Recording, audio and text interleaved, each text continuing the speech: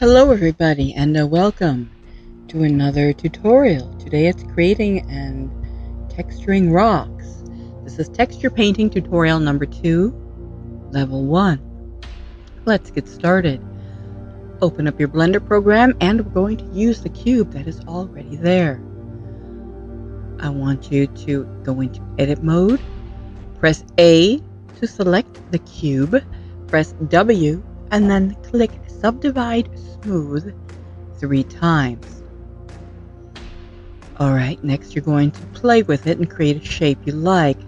You're going to go to the tool panel, hit randomize, press smooth vertex, and repeat until you have a shape that you really like.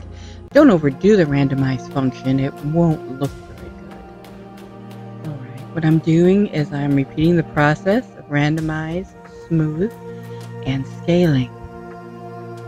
Remember people, this is just for beginners. Level 1 tutorials are designed for people that have little or no experience with Blender or Sculptris. I just went to the tool panels and went to UV shading and smoothed my faces, edges, and vertices.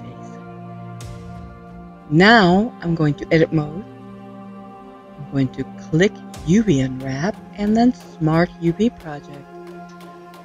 Open a second window. Get rid of that tool panel by clicking T. And change my editor to UV Image Editor. Now back to the 3D view window.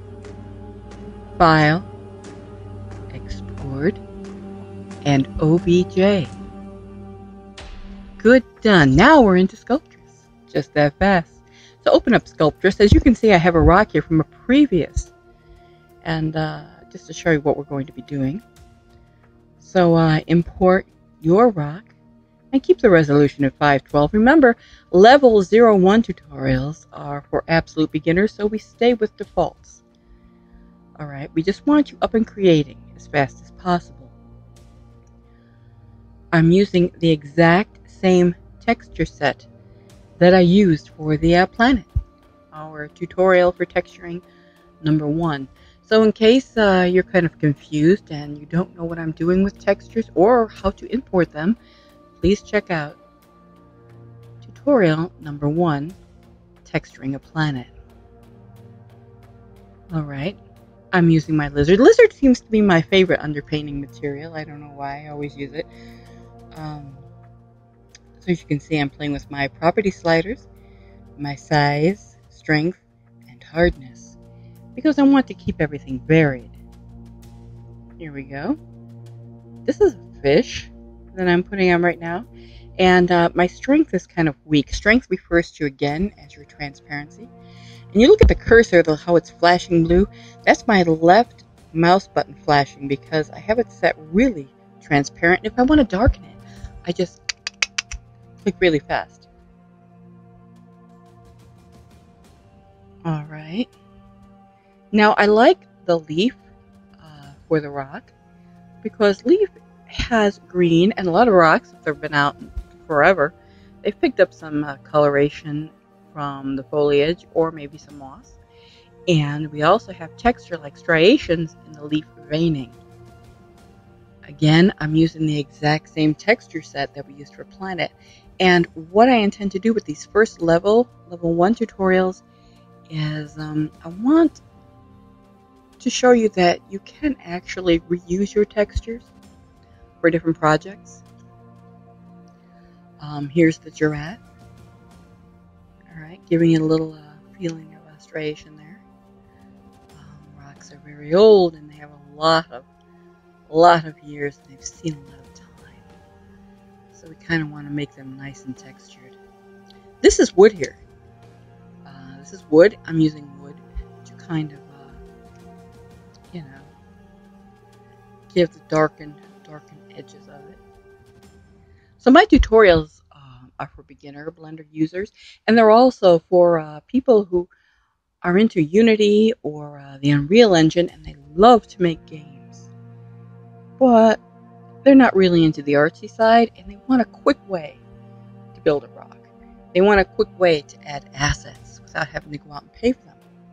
So I'm hoping this will kind of help you out a bit, because a lot of these images, like what I'm using here, is spider webbing from Pixabay. It's the the stuff you use for Halloween decorations, and I just chose that to kind of give a little illustration of things. I just kind of want to show you that it's kind of possible to build your own assets.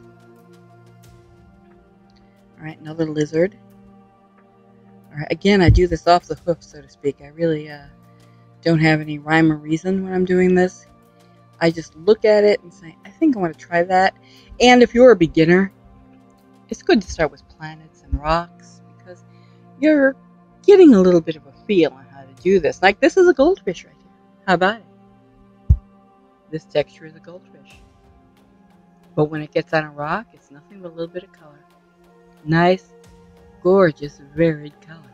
I'm liking that. But so many of you out there, especially if you're young, you need the free programs. You need Sculptris, which is made by Pixelogic, actually, which makes ZBrush. You need Blender. And you can't afford a lot of these asset packages for your first games. So hopefully my tutorials will help you out. Now I'm going into the rock now, and I'm kind of adding some rock imagery there. I got these off of Pixabay, by the way. There you go. We're hitting the rock. Okay. 6 minutes into it, we're doing pretty good.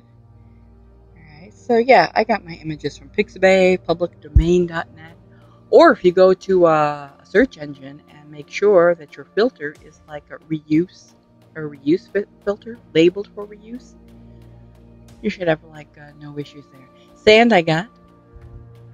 I'd like to toy a little bit more with sand. I think or gravel. I think that gravel would have been a nice one for me to choose. So I'm kind of taking a peek there. Clouds. Now clouds seem to me that would give me that gray, a black and white cloud, image. It give me that mottled look. So I chose that for that reason.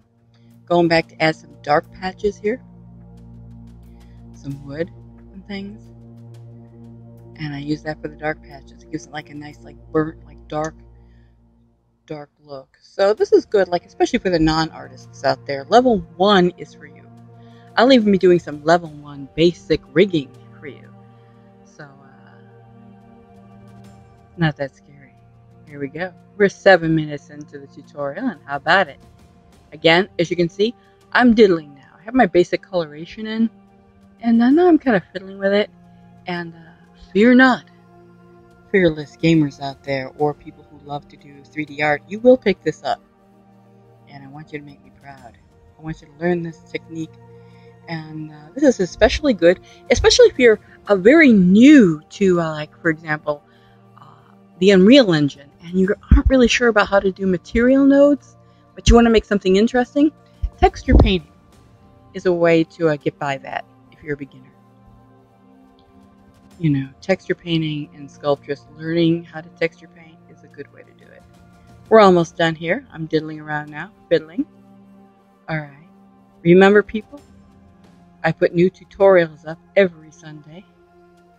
It's good to have you on board, and I hope you all make me proud. I'd love to see some of your work someday. Put them in the comments section. Some of the things that you've created using this technique. I'm also going to put up drawing tutorials for drawing freehand. We're going to save our rock. Remember, you always want to save it. There you go. And there's your rock. As always, thanks for watching. Please subscribe. And remember, do me proud. Stay strong. Stay awesome. See you next Sunday.